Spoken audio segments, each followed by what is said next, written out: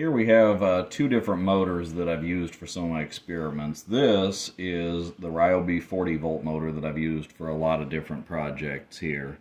I'm trying this on our mower currently for just the drive motor, not for the blade motors. This is a Husqvarna motor, but I noticed when I was ordering them that they are incredibly similar.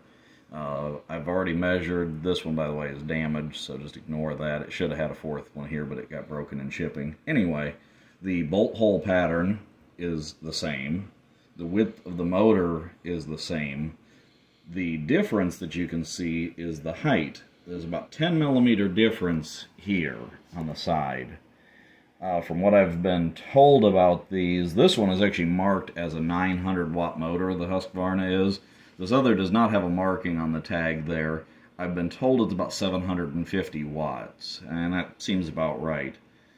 So, these being so similar, I decided to use that, and it's thus far working quite well. Along with this, I'm starting to implement 3D printing into my design. So, because on the previous one the V-belt was pulling too hard this direction on the shaft, it ended up burning out the bearings. So I needed a belt system that didn't pull quite so tight on it. So I'm going to set this Ryobi motor aside, and this is what I'm currently using. This design would also work with the Ryobi. There's a slight difference in the shaft. I 3D printed a cog gear that you can see here. Came out quite well. Doesn't have to be pretty to work. Cog gear, I shouldn't require as much tension because it's going to grip into these nicely, so I don't have to tighten the belt quite so tight, which should take some of the bearing pressure off. So this will install. I'm not going to put it all the way on. I made this so it's incredibly stiff. It's a very close fit, so it's almost pressed on. It won't slip. It's been working good so far, even on extreme areas of my yard. I will include the 3D print in there, a link to Thingiverse, and anyone can download it and use it for their own project. That will go on the rest of the way if it were pressed, but as you can see, it's quite a tight fit. Once that's all the way on there, I also have a motor mount that will hold the motor. This is the motor mount I was referring to. On the top it has fittings to allow either a 120mm or a 140mm cooling fan. And then inside has a place to bolt in the motor. The motor comes up from the bottom in the view that you saw initially. There's a cutout for the wiring to come through, and then some long bolts go through to secure it to the back of the tractor.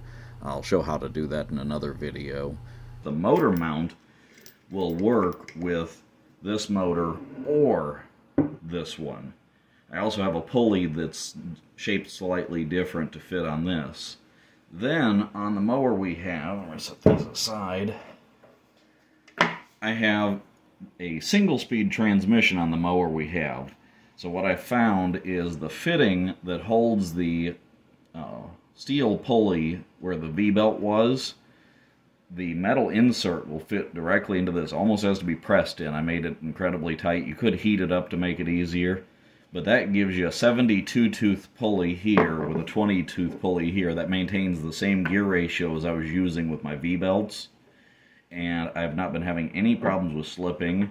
It hopefully will save the wear on that. And then you just use a 20mm wide, it's a 5mm tooth pitch belt. I ended up using a 520mm length belt, but depending on your design you may need more or less. But these parts will all be available in the link at the bottom of the video. The last one that I'm using is I added a foot throttle. And these little foot throttles are available on eBay. They're inexpensive and they work really nice for the project. But one thing about them, I don't understand why they did this, but when you push the throttle down, that comes down. So somehow your foot pedal is supposed to be screwed down using these screws and this one here, but this is going to hit. So you would have to cut out a section of your mower to put this in if you want it flat. What I did instead of having to cut out that section is I made this little 3D print insert. It fits right on there like so. These holes allow you to just run your bolt right up and through into there. The last one you can just hit right here. And this will just sit on your mower, and then all you have to do is drill holes for your screws, and you don't have to make as big of a changes. It also gives you a really nice angle here for being able to push, but it won't hit. So those parts will be available, and hopefully they will prove to be helpful for people that are doing it. Of course, the quality you get is totally going to depend on your print settings, but I've not had any trouble with these. I cannot physically break this, so if you print it well, it should do well. So anyway, thanks for watching.